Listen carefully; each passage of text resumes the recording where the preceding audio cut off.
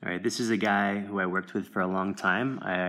He's a stock model that a character animator gave to me. I colored him in body paint.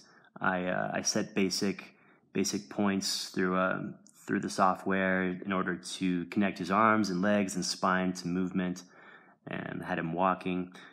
This is a series of functions in Cinema 4D that really got my mind developed on how to navigate the system and create like this really funky looking and abstract artwork. And there's a number of things that are amazing you can make in this software.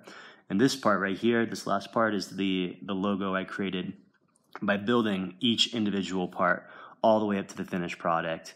And just a lot of work with each part. There's like this, and then it ended up in here in After Effects.